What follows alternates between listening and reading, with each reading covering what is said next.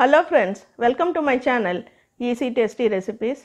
இன்றைக்கு நம்ம பார்க்க போற டிப்ஸ் வந்து முகப்பருவை எப்படி நீக்கிறது அப்படினா.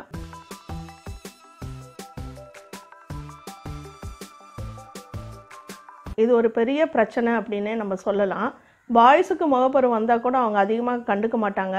ஆனா गर्ल्सக்கு வந்துட்டு அவங்க ரொம்ப ஃபீல் பண்ணுவாங்க. வெளியில வந்து எங்கயாவது வெளியில வர சொன்னா கூட நம்ம கூட வர மாட்டாங்க. ரொம்ப மூட் அவுட்ல இருப்பாங்க. இப்போ வீட்ல இருக்கிற பொருட்களை வச்சே நம்ம எப்படி சரி செய்யலாம் அப்படினு பார்க்கலாம்.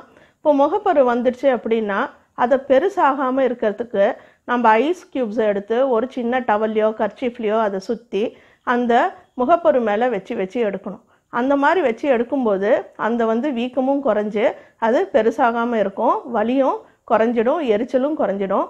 ஒரு நாளைக்கு 2-3 தடவை இந்த மாதிரி செய்யலாம். தேன் வந்து ஒரு சிறந்த கிருமிநாசினி. முகப்பொருட்கள் எங்கெங்க இருக்கோ அங்கெல்லாம் அந்த தேனை தடவிட்டு ஒரு 10-15 நிமிஷம் அப்படியே விட்டுடுங்க. அதுக்கப்புறம் வந்து குளிர்ந்த நீரால வந்து முகத்தை கழுவிட்டிங்கன்னா சரியா போயிடும். வாரத்துக்கு 2 தடவை இந்த மாதிரி செய்யலாம். ஒரு பவுல்ல கொஞ்சம் எலுமிச்சஞ்சாறு எடுத்துக்கோங்க, கொஞ்சமா காட்டன் எடுத்துக்கோங்க. இந்த காட்டனை வந்து எலுமிச்சஞ்சாறுல வந்து நனைச்சு முகப்பரு இருக்கிற இடத்துல எல்லாம் வந்து அப்ளை பண்ணிடுங்க. ஒரு 15 நிமிஷம் அப்படியே ஊறின பின்னால நல்ல தண்ணியில ஃபேஸை கழுவிடுங்க. வாரத்துக்கு 2 முறை செய்யலாம்.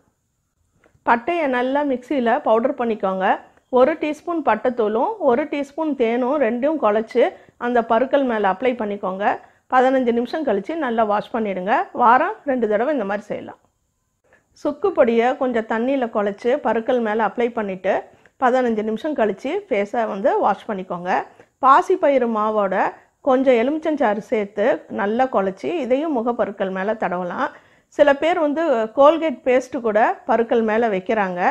இந்த மாதிரி நிறைய டிப்ஸ் இருக்குது. இது எல்லாமே ஃபாலோ பண்ணாதீங்க. ஏதாவது ஒன்று ஃபாலோ பண்ணுங்கள். அந்த வீக்கம் இருக்கும்போது இந்த ஐஸ் கியூப்ஸ் வச்சுக்கோங்க. இந்த டிப்ஸ் எல்லாம் உங்களுக்கு பிடிச்சிருக்குன்னு நினைக்கிறேன். லைக் பண்ணுங்கள், ஷேர் பண்ணுங்கள், சப்ஸ்கிரைப் பண்ணுங்கள். தேங்க்யூ.